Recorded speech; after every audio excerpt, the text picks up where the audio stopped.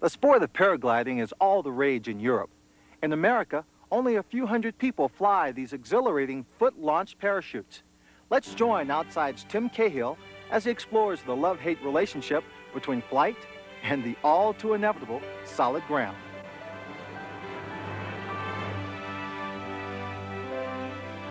The dream of flight. It's an ancient arrogance that exists and endures somewhere very near the core of human aspiration. Icarus lives where he died, in the deep knowledge of the human soul. And the latest incarnation of that mythic morality tale is called a parapente, or a paraglider, or a parasail.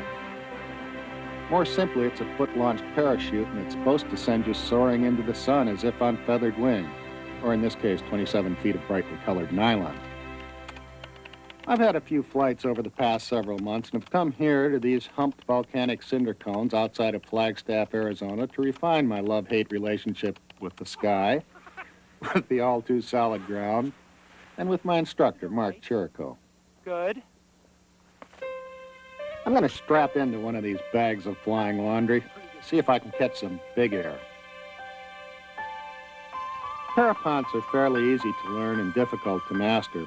But when a pilot has reached a certain skill level, the sensation is very near that of dream flight. Pick your locations properly and you can drift weightlessly over snow-covered peaks or fairy tale castles. Or, more to my taste, you can take on the high deserts of the American Southwest, preferably just after a late spring blizzard when there's about 10 inches of snow underfoot to break a fall. Parapentes weigh from 12 to 15 pounds and are easily toted up the steepest hill in a pack on one's back. You don't have to worry about carrying them back down. If everything goes right, they carry you. That's if everything goes right. You're going to love it. This is the way they strap people into the rack or something like that? The novice flyer, even the person about to take his first flight in 8 months, will find the strapping in procedure tense. Okay, that's good and tight. The pre-launch position, standing with arms spread to the side, seems excessively sacrificial.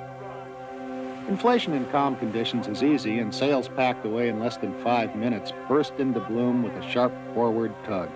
Yeah, you can back up a step. I understand that Mark and Mike are working on my confidence, but really, who's nervous? This is simplicity itself. This is what you can do, Tim. Mark will fly to the bottom of the hill. Mike will talk me through the launch procedure on the radio receiver in my helmet. Then he'll turn me over to Mark, who will guide me into touchdown. Yeah, things are getting real smooth out there. The sails steer like bulldozers. Pull a brake, stall half the back edge, and the kite turns in that direction. Fairly intuitive operation. Simplicity itself. That wonderful flight, you're going to do that in 2 minutes. This sail comes up pretty quickly, so it's going to be run. Your hands go up. Yeah. You look. When you see your sail, you open your hands. You brake to your ears. Drop the front risers. Let go of the front risers. That's right. Open your hands. That means let go of the front risers. All right. Okay? Okay. And then you just keep motoring. Don't jump into the air and don't stop running. You'll be a flying fool.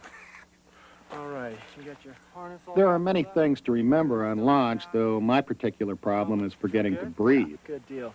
Let me check your radio. Will I get a mile above the ground? And A half mile. A fall from 20 feet can kill. Parapentes are just about perpetually set at overkill. Don't think. 30 seconds and we're gone. Don't think. Breathe.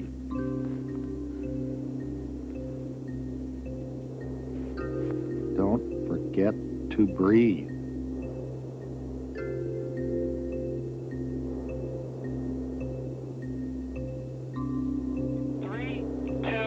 One, run. Run. Hands up, hands up. And simplicity itself. Simplicity, simplicity, simple. Find it, simple. Just run to the side of the hill and we'll stop. Well, winds shift. And it's possible, of course, that I was inept. Those of us who are sometimes inept appreciate the fact that a blown launch on a steep hillside does not automatically mean death. Parapentes are more forgiving than parachutes or hang gliders. Run. Run, run. Hands up. Hands up. Now look at yourself. Keep running. Keep running. Open your hands. Break your shoulders now, run. Keep running, ease left lightly, keep running, big steps, and you're flying, hey. All right, keep those legs down. Sometimes it's not flying, just a long step. You know when you're airborne. All right, simplicity itself. I'm Icarus. I'm Superman. Am I riding the brakes a little heavy? Tim, don't contact the hill, Tim. Well, that's good thinking there, Mark. That's it. Fly to us a little bit. Fly to We'll us. just lift the brakes and turn into the sky. 90 degrees left. 90 degrees left. Whoa, maybe turn back into the hill a little bit. Bulldozer turn. Very good, Tim. Start heading out to the road, Tim. Hands are up by your ears. Hands are up by your ears. Okay, good. Okay, fly straight to the road. There's the ground whipping by at about 25 miles an hour. The only thing that can go wrong now is a bad touchdown. Okay. That's it. Get your legs ready. Turn right. Okay. Right. Now level your hands. Level your hands. Well, And break your knees. Break brakes your to the knees. All right. Simplicity itself. Yeah! Congratulations, big guy. Huh? All right. Did we put it down for once? We didn't do it here? Nice. All right. Feather light. I mean, a man's a fool if he's not frightened when he's standing up there and he's about to get off the ground. I think that's probably our first fear. That's the first thing you notice is incredible fear followed by incredible elation. So flight is splendor made tangible. On the downside, soaring into the sun, supported only by a bag of air, so much flying laundry, seems to embody the idea, if not the very real possibility of falling, which is our first, and I think our final fear. We will fall, gently or screaming, into that dark night.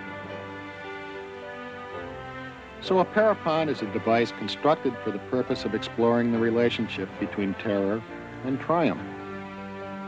And we all need more of that in our lives. Terror and triumph.